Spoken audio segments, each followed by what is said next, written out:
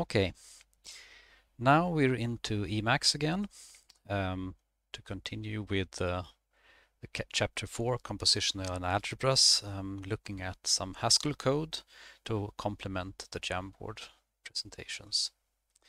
So this is the third part of the first lecture of week 4. The first part on Jamboard was the definition of the predicate age2 and friends for homomorphism of 2-argument functions, 1-argument functions, and 0-argument functions. And we'll go into the definition later more. And then 4.1.2 on Jamboard was examples, both proving that odd, that number, the predicate that checks if a number is odd or even, is a homomorphism, and the proof that is prime is not homomorphism. Okay, so let's now take this definition of H2 and try to put it in Haskell. And we can't quite do it because Haskell doesn't have the for all, but we can do some similar thing and we can test it. So first of all, here is a definition with a lowercase h, and that's because the uppercase would not be allowed because Haskell requires definitions of functions and values to have lowercase, the starting letter, and the uppercase is reserved for types and type classes. So the first part here is a type, and that's actually 4 lines long. The part which was not visible on Jamboard is a bit interesting. So that's equality on B. So the function that we want to check if it's a homomorphism or not, the f here was called h in the definition on the Jamboard, is a function from A to B. Then we got an operator on type A, an operator on type B, and we return an equality test. Something that given two A values would say either true or false. And this equality check on two values of type A requires an equality check on two values of type B for its definition. So this is something where Haskell comes in handy. It might not be obvious from the other definition that we actually require something from the type B. It can't be just about anything. If the type B doesn't have a natural sense of equality, then it's not quite clear what this homomorphism concept means at all. So it's useful to be careful here. So let's see. I've written h2 given 3 arguments. So it's a very higher order function. It has 3 function arguments and returns a function. So the first function argument is called f. It could be called h just as well. And then I'm actually binding the name plus locally for whatever is the second argument to h2. So this means that after the equality sign, plus will not mean the usual plus from the standard prelude, but whatever was the second argument to h2. Similarly, the multiplication sign here is just a variable name in this definition on the left-hand side, so that any third argument to h2 will be bound to star. I should mention that when I write it on the Jamboard and so on, I write it taking a triple of arguments. So I usually actually write it like this up here. It has the type here should actually ideally be a cross product. So one type cross another type cross a third type, and then the rest. But here I'm not using the cross product, I'm using the 3 arguments instead. So let's see, this is actually then, I was writing it on the whiteboard as on the Jamboard as A to B cross A to A to A cross B to B to B to prop. And one could definitely have a variant of this where it would just be using 3 separate arguments instead of 1 triple. So that's the transformation I did as a first part of getting it into Haskell. The other part is that instead of for all here, the for all quantification over x and y, which I cannot implement, I've said, okay, let's do something similar or at least close to it. So x and y are now two parameters, and then comes the property that should hold for all x and y. So to sum up, the Haskell approximation here, H2, of the real predicate, mathematics predicate, or logic predicate, capital H2, takes the usual three parameters, two more parameters, which are for x and y, and checks if the left-hand side, so f applied to x plus y, equals the right-hand side, f times x, f of x times f of y, for this particular pair of x and y. And if I go back to the real predicate H2 up here, its definition should then be for all x, for all y, H2 of f plus times x and y. So I abstracted out this part of the body. As I said, we can't in general implement for all. So let's see, we've loaded this file and we can check, well, the type of H2 will be the type, why did it not like this? I probably haven't reloaded after I defined it. So the type of H2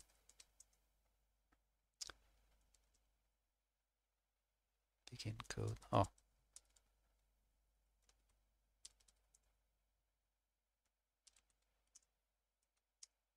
Okay, I don't know. It had some other file loaded. So the type of H2 we've already seen, so I don't need to repeat it, but we know that Haskell accepts the type and the definition. And now we can try to see if we want to apply it to something, what does come out. So I'll keep this one and the sort of math definition visible, and then try to, okay, I said the math definition visible, so let's scroll up a bit and adjust this. Okay. So now for some actual tests. If you remember correctly, we had H2 for the first case, the first example in 4.1.2. We tried to show that H2 of odd, addition, and XOR holds. So first, just to build this up, let's define XOR. So XOR is the exclusive OR. So we had this table. I can actually sort of show the table here. So the table had false, true, true, and false for the inputs: false, true. Let's try to make some ASCII art here. False, true. So this is the operator XOR. So it can be implemented in different ways. I mean, one way is just to, as an illustration of a simple Haskell program, to implement false, false. I mean, the table in here. So false, false should be equal to false. Let's see if we can approximate the table a bit. XOR false, true equals true, and then XOR true, false equals false, and the last case true, true equals false. So this is an ASCII art-like implementation of XOR. We can try it. XOR false, true, whatever. That is a working definition. But I will actually move this definition out before the begin code, because there is a shorter definition. So because it sort of is predefined in the prelude. So we can see that essentially what this is checking is that the two values are different. So we can implement it as not equal. So XOR is actually implementable as the operator not equal. Let's try XOR again of the same false and true, and it's still true. And yeah, all the other values work as well. So this is not equal for bool.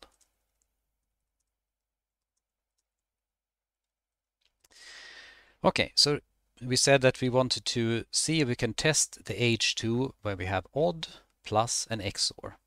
So my test here is a function where I've applied partially the H2 predicate helper to odd, plus, and XOR. And this is still a function. So my test here, if I try to show it, it is a function from two integer values to a Boolean.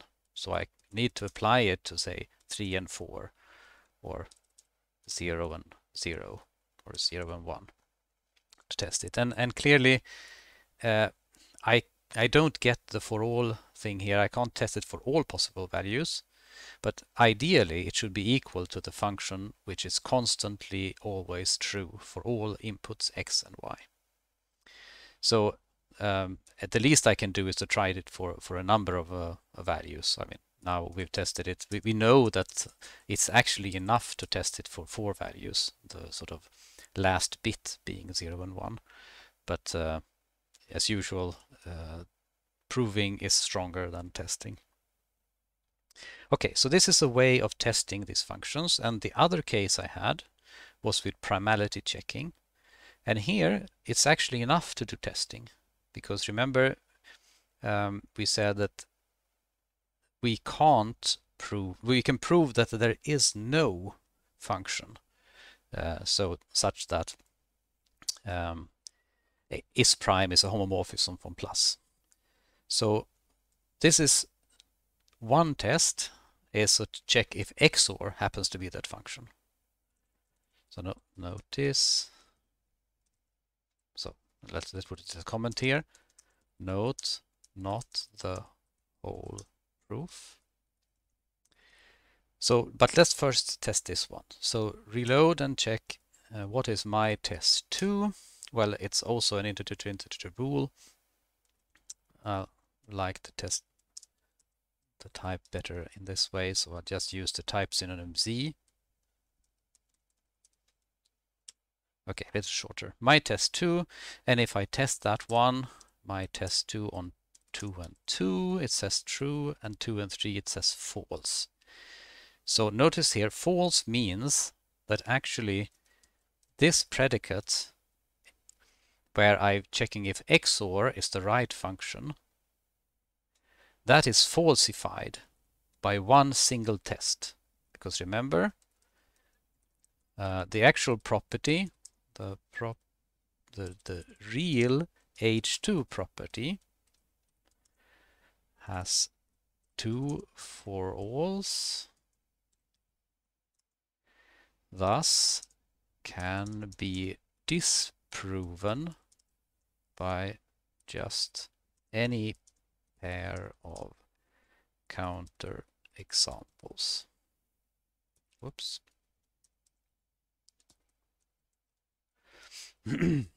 So, but what have we disproven? So x equals 2, y equals 3 disproves this particular case.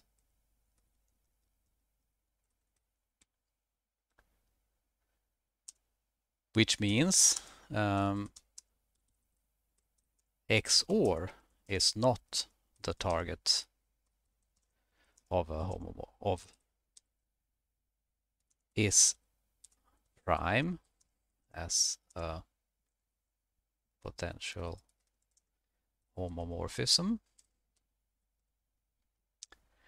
But we still have lots of other possible functions. So remember, the proof that we had showed that there is no possible implementation here.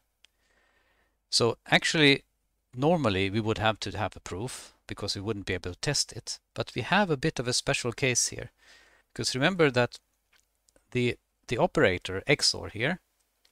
So if we make if we say my test 3, where we leave out the XOR, and then we think about what type this has. So the first argument here now is a B to B to B.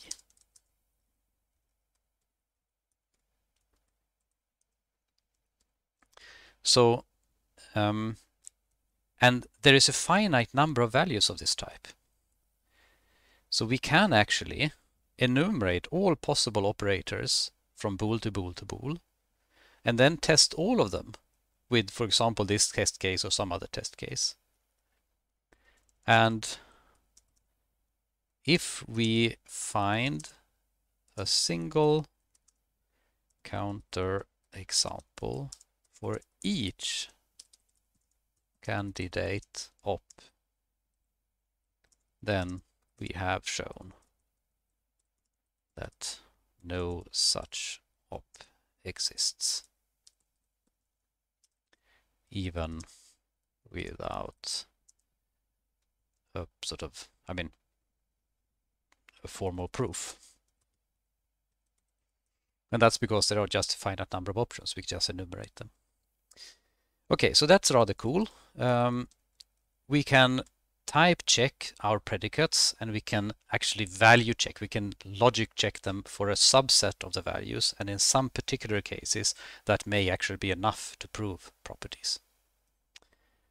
So the my test 3 here, note that it has 3 variables, so it can be tested with XOR 2, 3. It can be tested with AND 2, 3.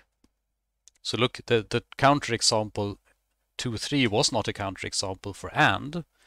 Maybe 2, 2 is, yes, okay. So 2, 2 is a counterexample for AND, 2, 3 is a counterexample for XOR, and so on. So one just has to find one counterexample for each possible op.